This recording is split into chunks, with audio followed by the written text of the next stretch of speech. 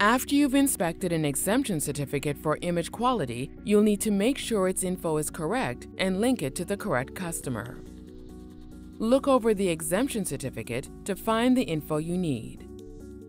Add the customer, exemption reason, sales tax exposure zone, tax identification number, and the exemption's expiration date.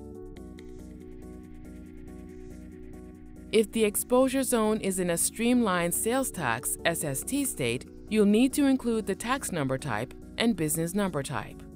If you're not ready to validate a certificate, you can either release or escalate it. If you escalate it, your manager or another person on your team will inspect and validate the certificate.